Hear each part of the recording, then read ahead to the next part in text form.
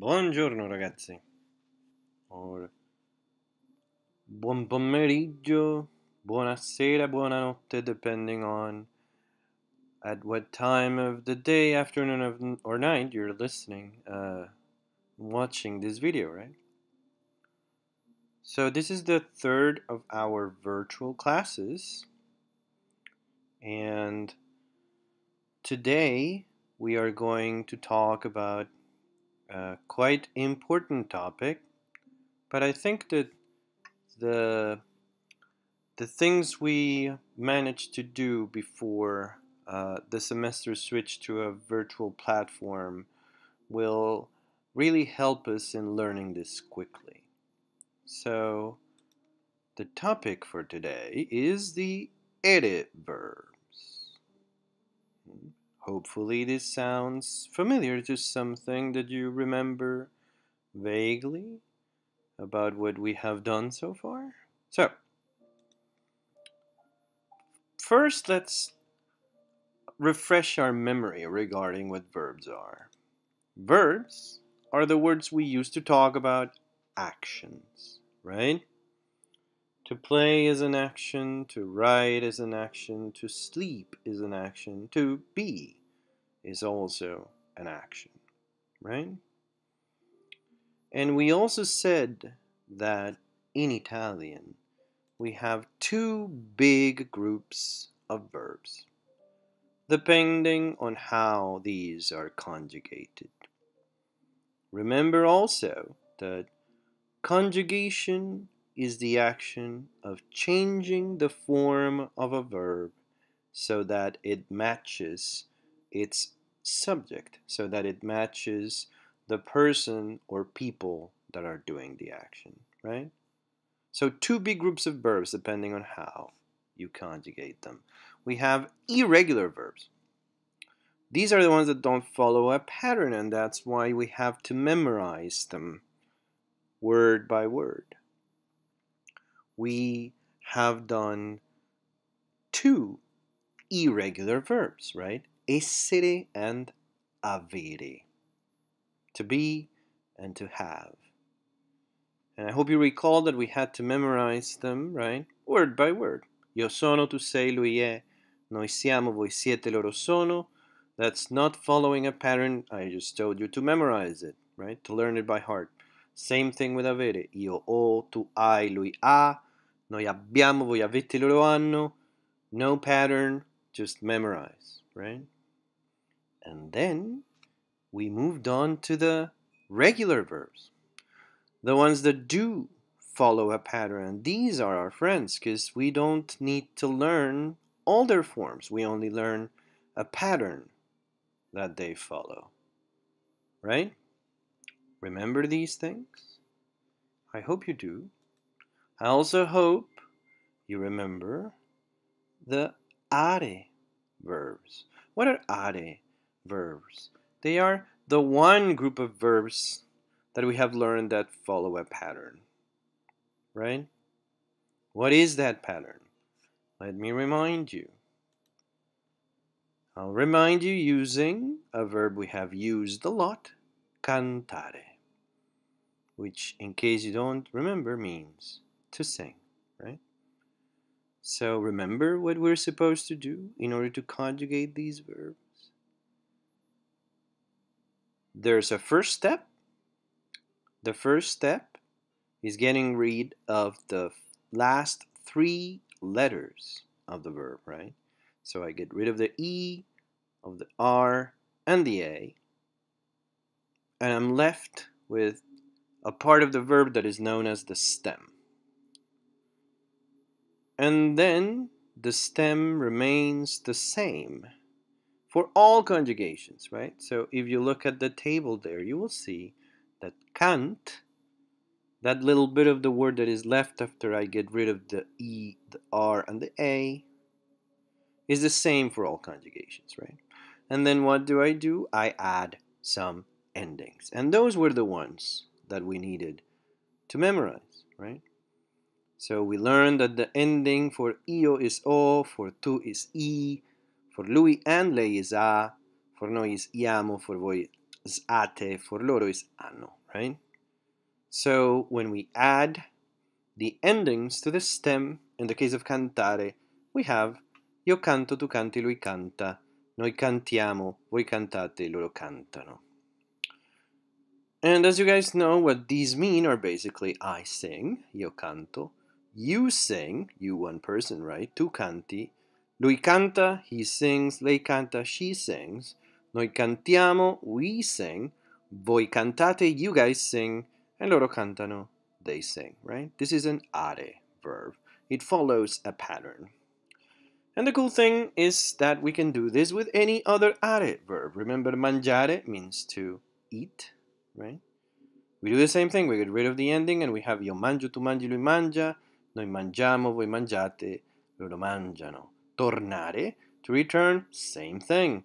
Io torno, tu torni, lui torna, noi torniamo, voi tornate, loro tornano. And so on and so forth with any and all of the are verbs I gave you in that vocab list, right? So today we are going to learn another group of verbs that also follow a pattern. And these are, of course, not the are verbs, but they're quite similar. They are the ere verbs. So let's look at this ere verb carefully for a second. It's correre. Correre means to run, right? And these also follow a pattern. So if you look at what I'm doing here in this table, I'm basically doing the same thing, right? 3 steps. Step 1, get rid of the last 3 letters, in this case, ERE. And then I'm left with cor, that's the stem of the verb, and it's the same throughout. And the last step, I add some endings, right? O, I, e, iamo, ete, ono. Now, those among you who remember the endings for the are verbs will have noticed that these are very similar, but not the same, right? So the steps of the pattern do not change, but the endings do change. They change a little bit. Let's look at those changes in more detail. So here again is cantare. It's an are verb. And this is the way we apply the pattern, right? We add the endings o, I, a, iamo, ate, ano. Now let's look at the ere verb I just gave you. Correre.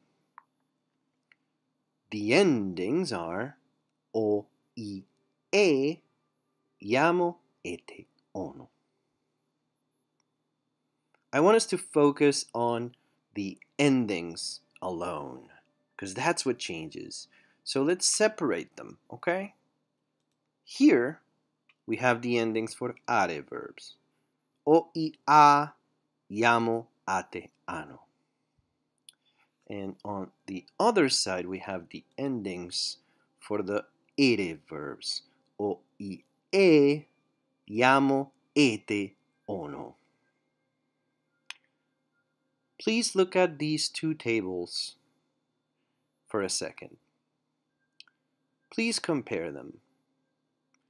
And you will see that there are 3 endings that are the same, right? The ending for io, the first ending, in both is o, right? Io canto, io corro. The ending for tu is also the same in both tables. Tu canti, tu corri. And then the ending for noi is also the same. Noi cantiamo, noi corriamo. Okay? Let's look at those which are different now. the ending for lui and lei is different. For the are verbs, it's a. Lui canta, he sings. Lei canta, she sings. For the ere verbs, it's not a, it's e. Lui corre, he runs. Lei corre, she runs, right? So that's the first ending that is different. The second ending that is different is the voi ending, right? The second to last ending. For the are verbs, it's ate. Voi cantate, you guys sing. For the ere verbs, it's ete. Voi correte, you guys run. And the last ending that is different is the loro ending. For the are verbs, it's hanno. Loro cantano, they sing. For the ere verbs is ono. Loro corrono, they run. Right? So, if you think about it this way, you will notice that you actually don't have to learn a lot of things in order to know how to conjugate the ere verbs, because you already know what the steps are for conjugation, right? Getting rid of the last three letters, using the stem throughout, and then adding the endings. And you also know a set of endings that is very, very similar to the endings of the ere verbs. So the only thing you have to learn is three new endings. E instead of a for lui and lei. Ete instead of ate for voi. Ono instead of hanno for loro, right? And maybe for some of you it will also be helpful to notice that the are verbs are using the vowel that comes from the ending in both lui and lei and voi, right? It's canta from cantare and cantate from cantare as well. They're using that vowel, right? And the same thing happens with the ere verbs. It's corre from correre, and it's correte from correre again, right? So the are verbs are using that a for the lui, lei, and voi endings, and the ere verbs are doing the same but with the e that comes from their infinitive, right? If you want to learn it this way, of course, you have to be careful and remember that for the voi ending, it's not the same, right? Because the are verbs do it, cantano, but the ere verbs do not. They do ono instead of eno, right?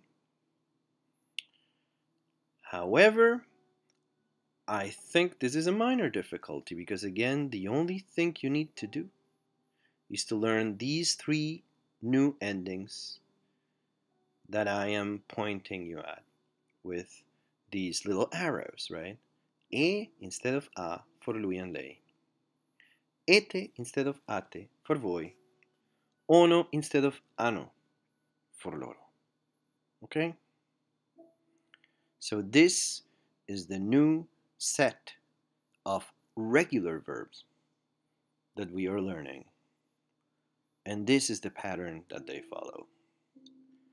In this video, I'm also going to show you a little list of ere verbs. This is the part where you get to celebrate that this is not a class that takes place in an actual classroom. Because if it were, this is the part where I would tell you that you need to memorize this table, right? Since these are virtual classes, and we don't have the same amount of time to dedicate to our learning, I am not going to ask you to memorize this table. So I'm only giving it to you for reference so that you can become familiar with a few verbs that follow this pattern. A few ere verbs, in other words.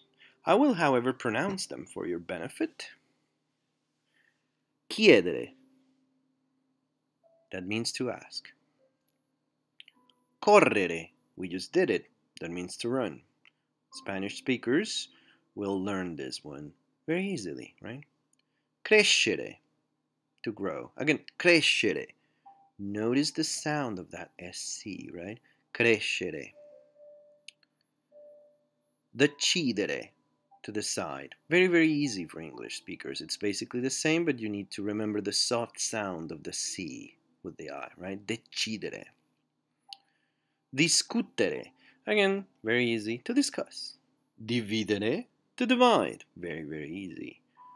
Mettere, to put. Notice that this does not mean to put in, right?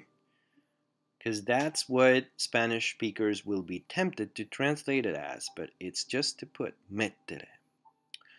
Prendere, to take. Ridere, to laugh. Rispondere, to answer. Also easy, I believe. Rompere, to break. Scendere, to descend or to go down. Scendere. Scrivere, to write. Spendere, to spend. Vedere, to see. Vivere, to live. You might also remember that we had already learned a verb, an are verb that we translate as to live, abitare, right? What's the difference between abitare and vivere? It's very simple. Abitare means to live in a place, right? Io abito a New York. I live in New York. Vivere just means to live in the sense of being alive. Okay? Good. So, these are the ere verbs. The activity that I'm going to give you is very, very simple. I'm just going to give you two of these verbs, the ones you're looking at right now, and I'm going to ask you to conjugate them, meaning to fill in the little tables that I'll give you with the correct forms of the verb, right? So you just go back to the part of the video where I show you the table for correre. You follow the steps of the pattern, you add the right endings, and you're done with your homework. Okay? And that's it for today. I hope that you guys are not finding the quarantine too difficult. Please let me know if anything you need, either via email or WhatsApp. And I also want to give you a heads up in case you haven't received communications about this. The university, not just Hostos, but the whole of CUNY, the whole university of the city of New York, has decided to have yet another small break because many students are finding it very difficult, understandably, to switch to an online model. Okay? So they're going to give us a little bit more time to adjust to this very soon. I don't know the dates yet. As soon as I do, I will let you know. Okay? But we're going to have probably a few days, 3 days, I hope, to readjust. And Hostos is also aware of the fact that many of you guys have difficulty finding equipment for your online classes. Okay? If that is the case, either for you or for someone you know who is a Hostos student, please let me know via email. Send me the information, either your own information or the information of that person that needs equipment, right? That needs, I think they're going to distribute tablets, right? For students to be able to follow their online classes, but first the college needs to learn about that need. So let me know, and if you can, send me the MPLID number, the ID number of the student in need, and I'll send this information, I'll forward this information to the right people at Hostos, and we will get you your equipment so that you can take your classes online, okay? Thank you guys, grazie, and I hope you did not find this video particularly boring. I know that the music in the background is rather slow.